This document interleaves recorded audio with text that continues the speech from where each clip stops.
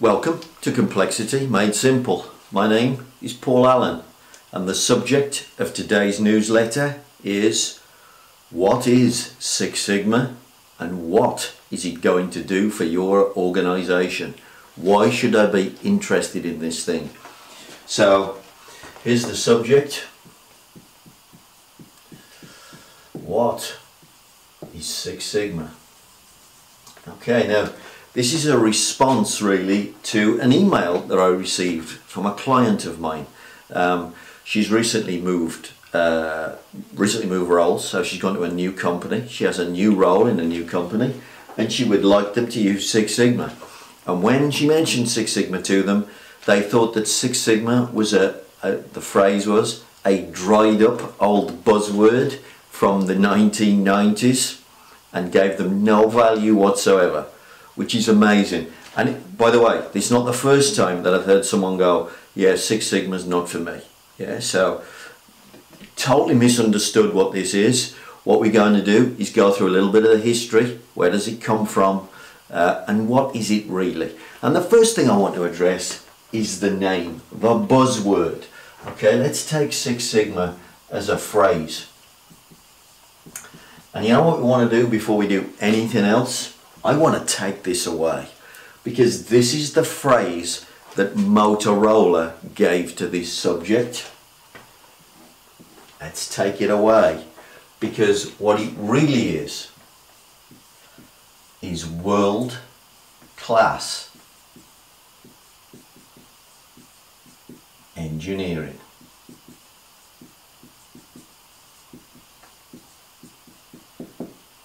It's world-class engineering. It's world-class problem solving. It's world-class production engineering and industrial engineering. It's world-class design engineering. Now then, if I said, are you interested in being world-class as a group of engineers? I'm sure at that point you'll be going, tell me more.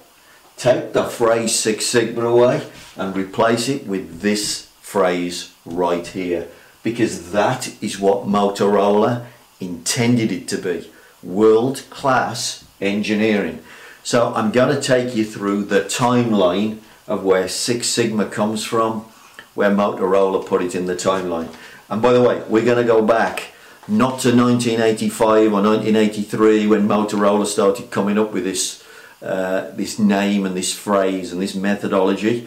We are going to go right back to the 1870s, because that is where Six Sigma comes from. So we're going to draw the timeline. I hope I'm going to get this somehow to be in time. We'll see how we do. And we're going to go back to the 1870s. Why to the 1870s? Well, this is the point where the double-sided tolerance was invented. I mean, today we don't even give a second thought to the double-sided tolerance. It's just what we do. Every engineer just takes it as read that we have a double-sided tolerance. Back in the 1870s it didn't exist, and it was invented in Great Britain.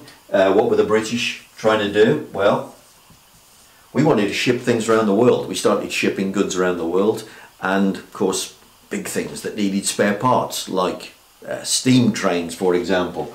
So you start shipping things like steam trains around the world, and then you need a spare part for it. You send the spare part out. When it arrives, it's probably taken 3 months to get to you. It doesn't fit, and it doesn't fit because we didn't have the double-sided tolerance. Everything was made by a tradesman. Everything was a skilled man, made to fit. So they invented the double-sided tolerance. Now that didn't become worldwide as a standard until around about the 1920s, and in particular in the United States of America. Obviously they started to move as an industrial nation. They were making lots of newfangled things, putting telephone exchanges in, all kinds of things. The double-sided tolerance appears over in the United States, and now we have a problem.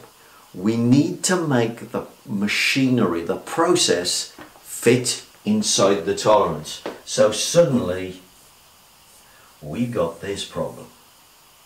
We need to understand the variability. Can I make my results fit inside those blue tolerances? And it's not as easy, you know, it's an easy picture to draw. It's not an easy thing to do technically, and it's especially not easy to do if you don't have any tools. So in the 1920s, and here's a book I'm going to refer to, Walter Shewhart, Statistical Method from the Viewpoint of Quality Control. So you think Six Sigma's new, you think Six Sigma's the 80s. This is 1939 that this guy started thinking about variability and how it fits inside a tolerance. Now this is world-class engineering. This is knowledge that today is still valid. You are still trying to do this today. World-class engineering. Back in 1939 he started to develop this. Okay, so Shewhart came up with SPC. Back in the 20s, he was the first person to look at the difficulty of getting processes to fit just regularly, every blow of the machine fitting inside the tolerance. So we go right back to the 1920s, and then the development starts. So now we've got various points in the 1950s, the 1960s, the 1970s, let's put that better, there we are, 1970s. And at each point things are beginning to develop. So the likes of, so this was Shewhart back here.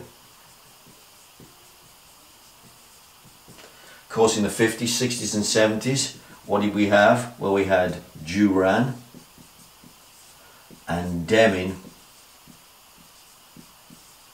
working in Japan, showing the Japanese how to implement the ideas of Shewhart. And of course they were developing not just tools, this is a mathematical tool, SPC, but they were also developing management methods as well. The idea of understanding what the customer wants, quality from the customer's point of view, is very much Duran's strong point. Here's another book I'm going to refer to. It's the Quality Control Handbook by Joseph Duran. It was published back, I think, in the 1950s. I think this is 1950 this book was originally published. Let's have a look. What's the time? What year? 1951. 1951 this thing was published. Okay, so and in that book pretty much are all the things that Six Sigma leans on. The idea of what does the customer want, tools and techniques, more than just SPC, in order to be able to please the hell out of the customer. World-class engineering. So Deming and Duran. We've also got design of experiments appearing in engineering for the first time. People like Taguchi.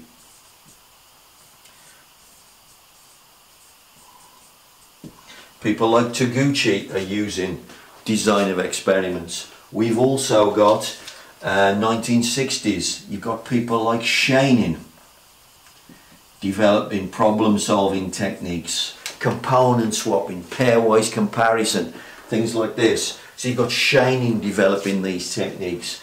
And then we arrive into the 1980s. And this, on this timeline, is where Motorola appear at this point. Now bear in mind, the 1980s, this is before the publication of things like The Machine That Changed the World, and lean became headline news in manufacturing. So Motorola are in trouble. They are losing market share and the business is not going well. The Chief Executive Officer asks his senior board, his senior team, what's wrong with Motorola? Why are we losing market share? And a voice pipes up from the back of the room and somebody says, Our quality stinks. Big intake of breath. I think they're expecting the guy to get sacked, but instead of that, the chief executive officer, what does he do? He thinks, okay, I'm going to go find out. So he goes and talks to the customers. Great thing to do, by the way. You should all do this. Go and talk to your customer. What do they think of you? He goes and asks the customer. What does the customer say? Exactly that. Your quality stinks. So what Motorola embark upon is an ability to fix their technical problems. So I said that this is world-class engineering. It's what Motorola intended it to be. Okay then, why is it world-class engineering and not something else? Because it's a technical problem they've got. They are making technical products at this point, radios, probably phones, etc. And their quality stinks. They need this to fix it. Now, why did they go to such great lengths? Well, initially, they set themselves a challenge to reduce their defect rate by 10 times. And then somebody in the organisation said, we really ought to benchmark the competition. Is 10 times enough? And what they found out was the true scale of their problem, because they were 1800 times worse for a defect rate against their competition. And suddenly they realized they needed world-class engineering. Now this is why Six Sigma is called a business strategy, because for Motorola it was a business strategy, and it was exactly the right business strategy for their problem. Yeah, so their problem was quality. They needed world-class engineering. So Motorola need world-class engineering. They've got to be 1800 times better than their current defect rate. This isn't just a simple 3-month project. Let's be 10 times better. This is not something that's just one process. This is company-wide. All of their processes need to be changed dramatically. So they know they need world-class engineering. Now, does this happen instantaneously? No. Is all of this information just sitting in front of them? No, it's not. They spend the next 5 years. In fact, at one point, they engage Shane in the company to try and help them to solve this problem. And eventually, they reject Shannon's methodology and decide it isn't what they need. But they spend 5 years looking at all this great stuff that comes back from Stewart. By the way, all of these guys, Deming, Duran, Taguchi, they all worked with this guy. Yeah, it all stems from the thought process of Stewart and the fact that he's trying to get processes to fit inside tolerances. And it is all about variability. He's the first guy to talk about it, as variability is important. So they spend 5 years looking at all these tools and techniques, looking at the fact that Duran is saying, what do you need to do? You need to talk to the customer. Go find out what the customer wants and deliver what the customer wants. They've done that. They need this technicality. They need this defect rate. They've gone and looked at all the tools and techniques, and it's only at that point that they end up in around about 1985 in creating the agenda and the name Six Sigma. Now, what is Six Sigma? It's world-class engineering. If you look at what's in this book, by the way, Quality Control Handbook, as I mentioned already, 1951 this was published. Already, back in 51, Duran is telling you how to do proper design work. He's already outlined. Design of experiments, by the way, is already in this book in 1951. Six Sigma is not new. It's not a buzzword. It's just the name given to world-class engineering by Motorola in order to solve their particular problem that quality stinks. Now, should we all go and do Six Sigma the way Motorola chose to go at it? Not necessarily. You have to decide if you've got real technical problems. If you're a technical manufacturing company, the tools that are in Six Sigma help you to get better answers faster. Why would you not want this stuff? It is world-class engineering. Some companies, it's not what you do. Lean is the real approach. So if you do simple assembly work and things like that, if you're a company that's putting stuff on a shelf, storing it for people, then selling it in a catalogue, and you're just moving material around, Six Sigma probably isn't your tool of choice. It's probably not your weapon of choice. Lean is going to do great work in that type of environment.